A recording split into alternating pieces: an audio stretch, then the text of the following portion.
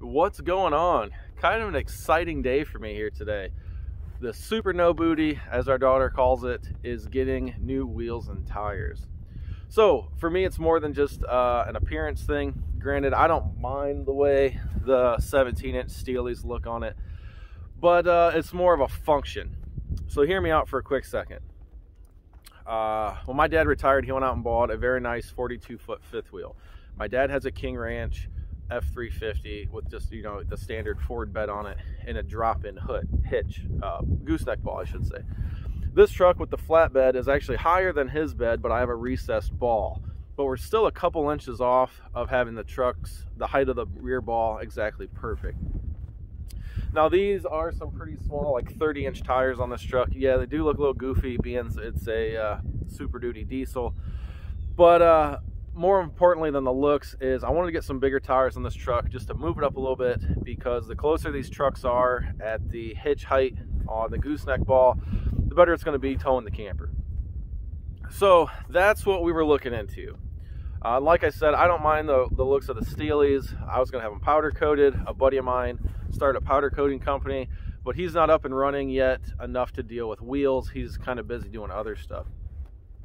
Now, I like the look of these crazy custom offset wheels and stuff. For me, it's just not practical. My brother has a really nice Z71 Chevy, or GMC, I should say, with you know, leveling kit. He's got big tires on it.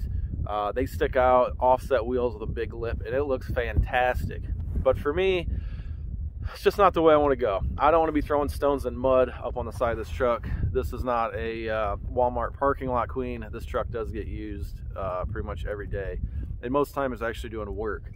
Another thing, we live down a 900-foot stone driveway. In the spring it gets nasty. I just don't want to be throwing all that mud up on the side of the truck. So I was like, you know what, I'm just going to go buy some bigger tires. So I was pricing out tires, and they're going to be, for decent quality tires, 10-ply on this truck. I think I was between $1,200 and $1,300 just for tires. I'm a big fan of the Falken Wild Peaks AT3s. I had them on my last truck. They do make a 10-ply that would fit this. That's what I was going to go with. And like I said, those are going to be $1,200 to $1,300 just for the tires, not even having them installed. So I got to look on Facebook Marketplace like I do quite often, and I found what I think is a fantastic deal. I found a guy on Facebook. He bought his wife a 2020 F250 Lariat diesel, and they went to pick the truck up, and she said, I don't like the wheels. So he said, fine, go buy your own wheels. So the truck literally came home from the dealership. The next day she took it to a tire shop, and he's had these wheels sitting inside his heated storage unit.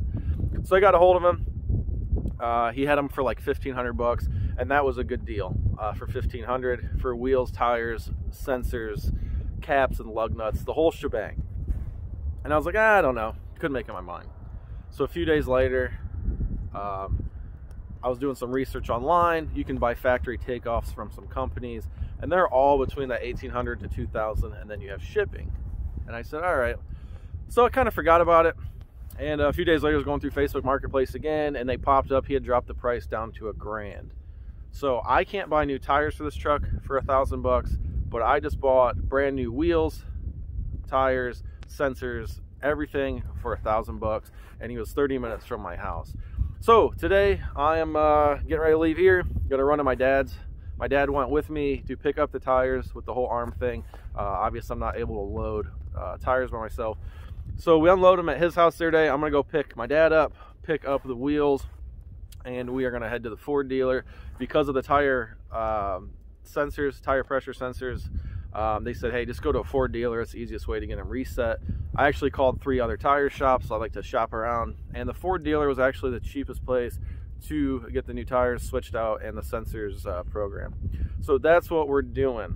The wheels are 18-inch Lariat wheels, so they're kind of fancy. They're not the PVD powder coated. I had a truck with those on them, and it's just basically a fake powder coat that peels off. These are all machined clear coated wheels.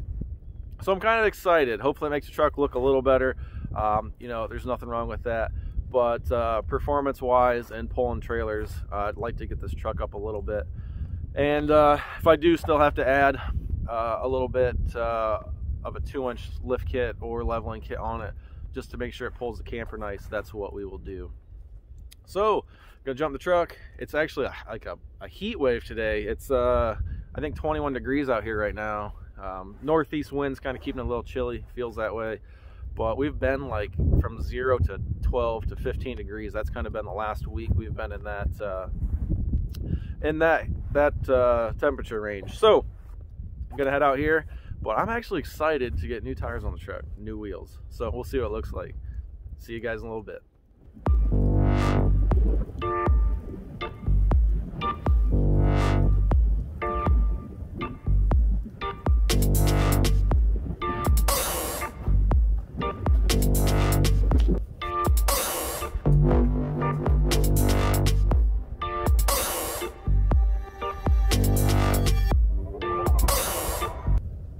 Boom, just like that, thanks to YouTube magic.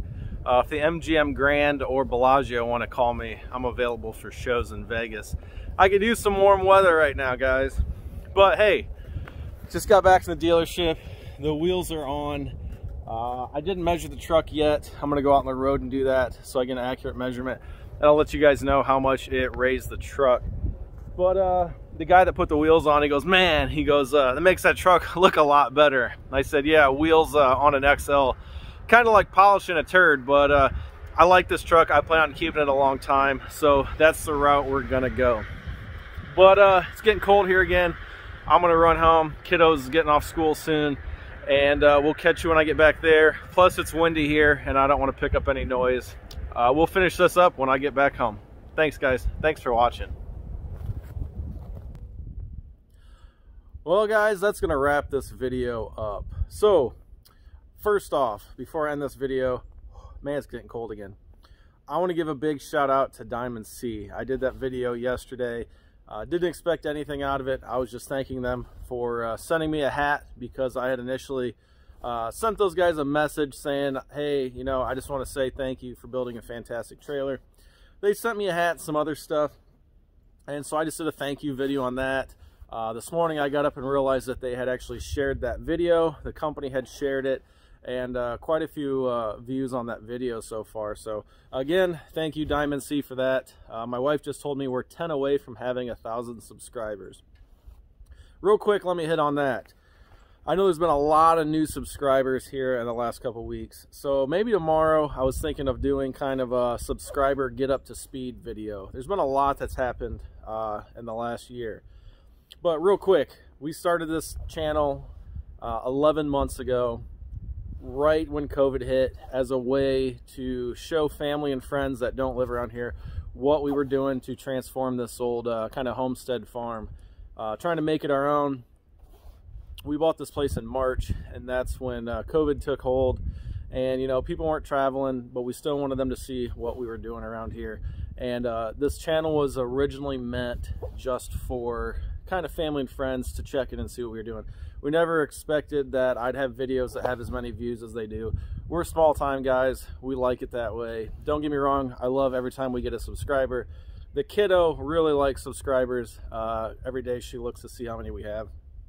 But I've been getting a lot of messages in the last 24 hours of people saying, hey, thank you. Your content is great. It's nice to see a fresh breath of air on YouTube.